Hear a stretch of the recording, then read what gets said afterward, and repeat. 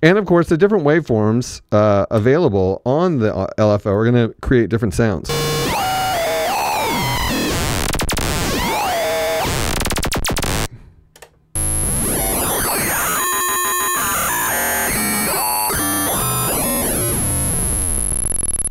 Digital madness on that one.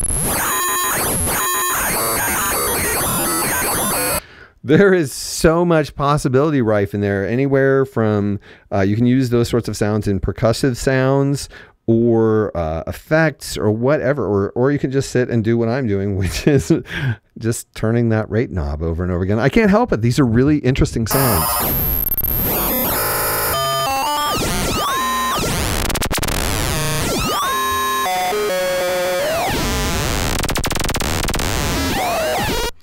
And that's only the pitch. Let's hear what happens when we do that crazy stuff to the shape. Okay, I'm going to set it back to just a straightforward triangle wave.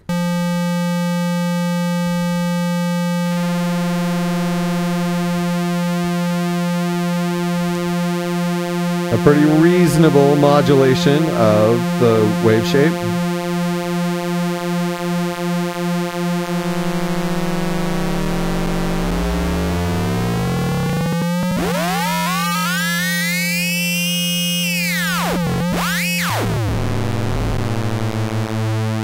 So yeah, you get into these weird outcomes with the wave shape where you're actually modulating the wave shape enough to create these bizarre oscillations.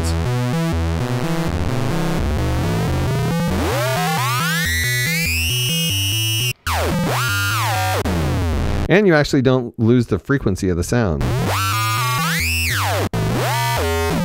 That was triangle. Let's hear sawtooth. And square.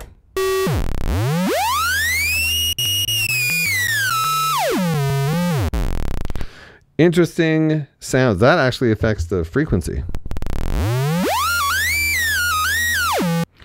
Unlike sawtooth. On square, you actually lose the frequency of the oscillator in the way that the wave shape is being modulated. There's some engineer right now who's going, well, yeah, of course, because I don't necessarily know the reason, but it's certainly very interesting. Yeah, so you have an effects bonanza in your LFO. You have incredible modulation opportunities using this fast LFO, which is truly fast, and then the way that it can be directed to a variety of destinations other than just pitch. But here's what the cutoff sounds like.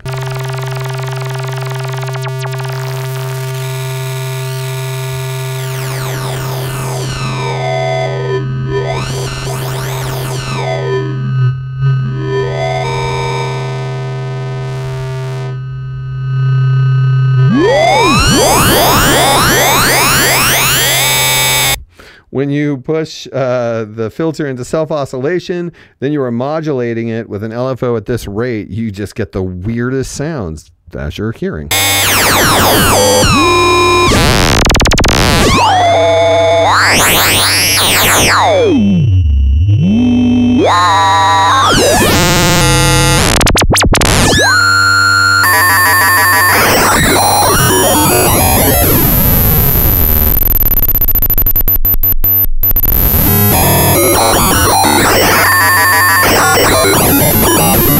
Wow, the square wave really messes that up. So this is just fun with the LFO section. Who knew an LFO section could be this level of fun?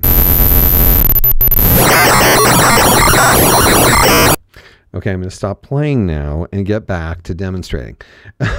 Okay, so then we're not even done yet. Then we come down to the last thing. The last thing is this thing called one shot. Now, what do you suppose one shot is? I'm pretty sure that your LFO is re-triggered every time you press a note because that is currently the standard because certain electronic popular music styles require it, but it helps us in this particular instance. So if we have an LFO that is one shot, which means it goes through one wave shape cycle of the LFO modulation. So like with the triangle wave, that means it goes up and down.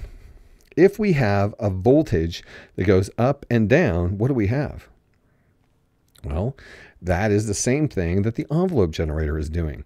So if our LFO is going very slowly and it only goes through one waveform, it's actually an envelope generator for a moment. So let's listen to that. Let's set it on pitch, bring the rate down. And we'll turn the resonance off.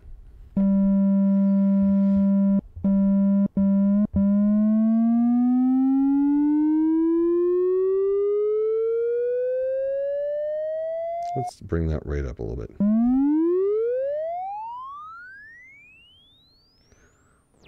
Bring the intensity down a little bit.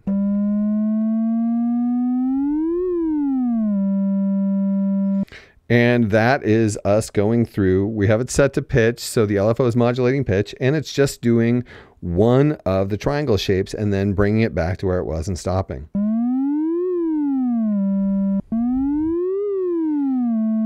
And if you get the rate fast enough,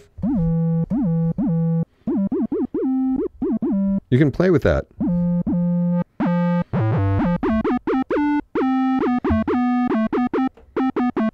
If you get it fast enough, it becomes an attack transient.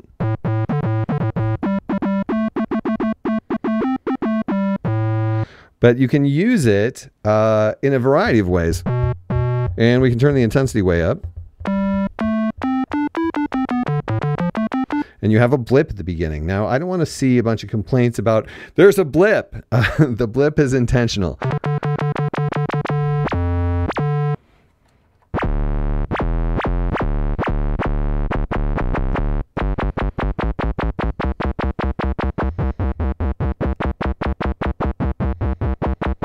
Right there, I was just turning the intensity up and down.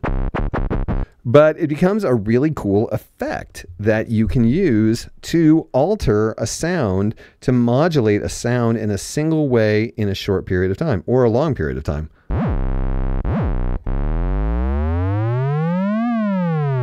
And we could also use other wave shapes. Let's hear what they would do. There's the descent of the saw. What does that remind you of?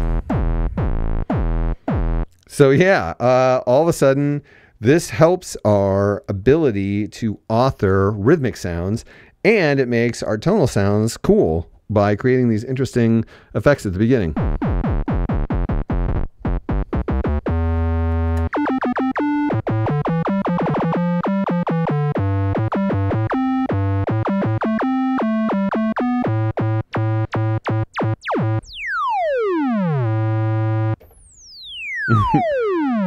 You can put this interesting pitch transient at the beginning of each note that you play.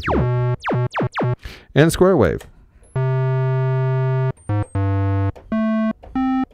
which can act as a delay.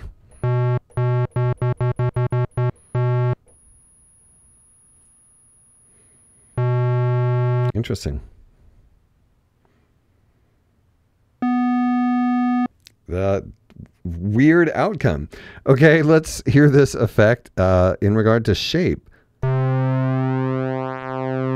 So basically, we can hear the square wave pulse width modulating, and then it will come to the end of its wave shape, and then it will be done pulse width modulating.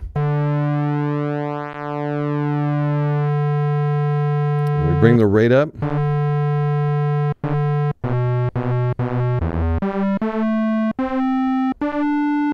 You can see the modulation here in the window.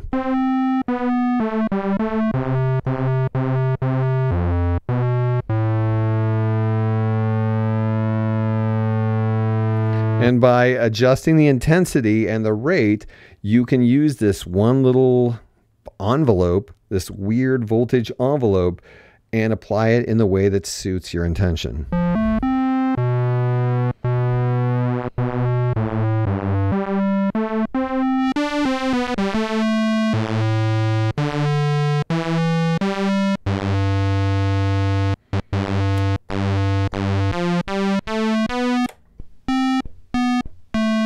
The square wave kind of defeats the purpose on that.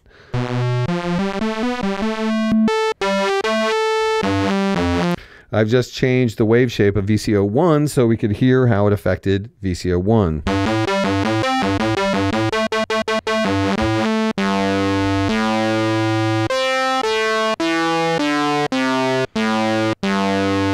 Really a fun and interesting function. And we're still not done. We still haven't shown what this can do to the filter.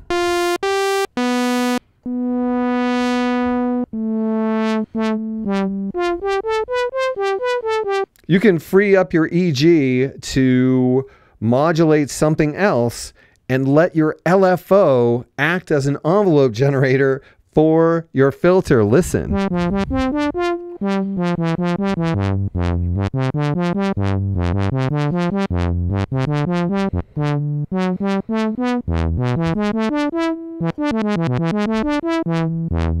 How weird is that?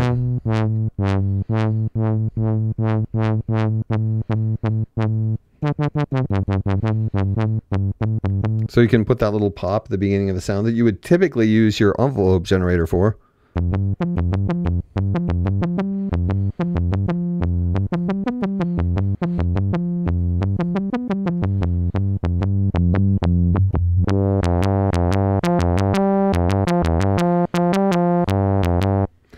Wow. Let's see what the square does.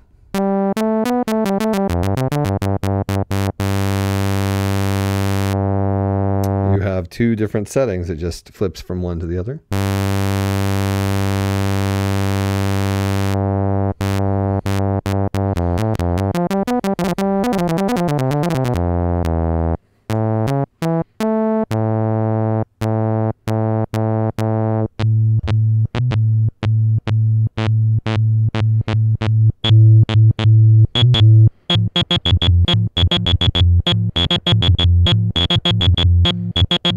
Really interesting outcomes from that, because who's ever done that? I mean, maybe there are modular systems that do that or digital systems that do that, but as an analog guy, I've never seen a one-shot LFO like this. And I'm bristling with the ideas that it could be applied to, and I'll undoubtedly use them hopefully in other videos, etc. But when you start thinking about authoring sounds overall, you have a lot more resources available to you in these two sections that are usually pretty dull than you do even in the other sections that are usually the focus of everything. And one of the things that really excited me about the Monologue was that the oscillator was way cooler than oscillators usually are. This time, they've basically made it so that the envelope generator and the LFO are way cooler than those functions usually are. But yeah, so there's our LFO, and I feel bad stopping now, even though this is a super long video, because the way that these can be applied are the many ways are many. And it's a really, really cool function. You're actually really getting your money's worth right here. No, you're getting way more than your money's worth right here. Anyway, so that is the amazing LFO that exists on the relatively modest Monologue.